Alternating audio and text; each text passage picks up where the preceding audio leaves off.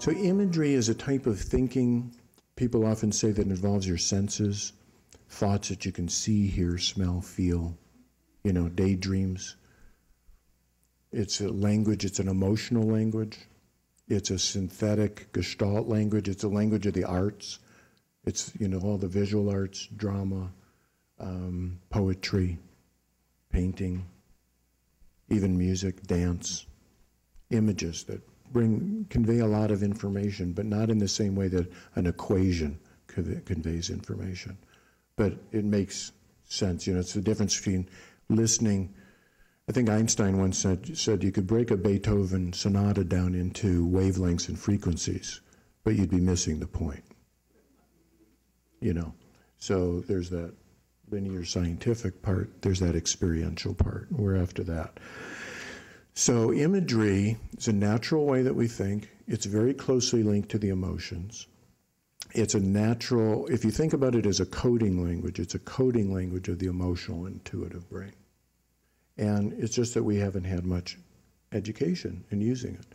And runaway imagination is probably the primary source of modern stress. It's not just what's happening, it's what you think will happen to you and how it will affect you that sends the signals down into your body. On the other hand, developing a skillful imagination, one that you can use to send messages of calmness, of confidence, creativity, there's a lot of different ways to use it. Your most potent tool for stress relief, but you need to learn some skills in order to use it on purpose.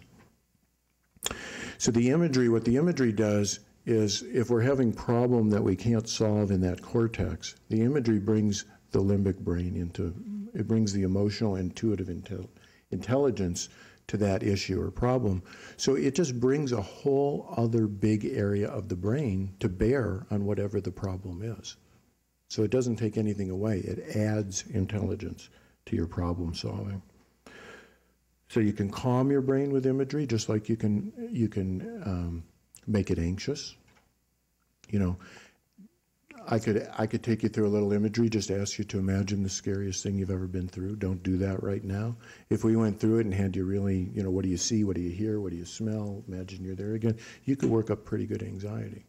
If I ask you instead to imagine that you go to a place that's peaceful and beautiful to you and that you just love to be in, where you have nothing to do and it's safe and it's the right temperature, and notice what you see and hear and smell and immerse yourself in that daydream, your brain will send messages down through the limbic system, down into the lizard brain. It'll say it looks beautiful, peaceful, and safe.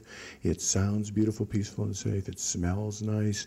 It's peaceful here. It's safe. Hit the all clear button, and your body will shift into that. So there's that place is where, right now, do I want to focus my attention? What train of thought do I want to put my attention on?